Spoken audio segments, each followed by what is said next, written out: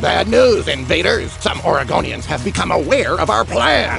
I'll bet the New Zealand mud snails blabbed. Hey, put a keely in it, mate. Quiet! The enemy has a training website called Boatoregon.com. It reveals all of our hiding spots. I told you, Pops. Never launch a dirty boat. Silence! According to this diabolical website, you should inspect your boat and trailer and remove any plants and animals before leaving the water body. Drain your motor wet well and bilge on land away from shore. Dispose of bait, plants, and other materials away from shore or in trash cans. Then clean your boat, trailer, and equipment between each use and allow it to air dry as long as possible. Which means... We're all gonna die! What's that noise, eh? Do I hear running water?